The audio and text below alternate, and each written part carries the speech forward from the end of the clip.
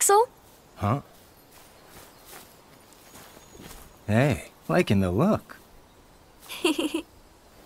Cut your hair, too. Mm-hmm. So you gonna try yours on? I don't know. Maybe later. But you always wear the same thing. If it ain't broke, don't fix it. This is how you pick me out of a crowd. I make myself easy to remember. How thoughtful. Huh? Oh, nah, not really.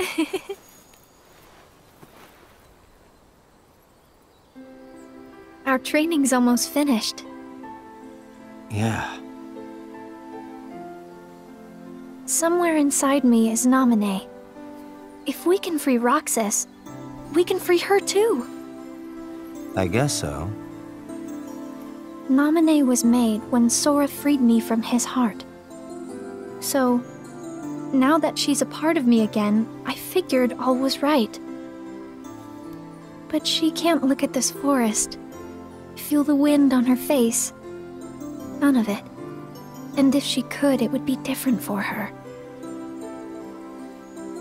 Her time was short, but she lived it, and that makes it hers. What right did I have to take those feelings and experiences back? They don't belong to me. Nothing's as it should be. Not for her or Roxas. I know.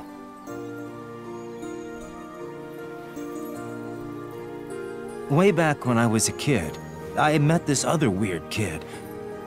Somehow we became fast friends. Never saw him again, nearly forgot about him too. Then I met Roxas. Couldn't believe it. The two of them were identical. Oh, I didn't tell Roxas. Didn't want him to go vanishing on me too. The kid's name was Ventus. He's one of the lost Keyblade wielders we're looking for.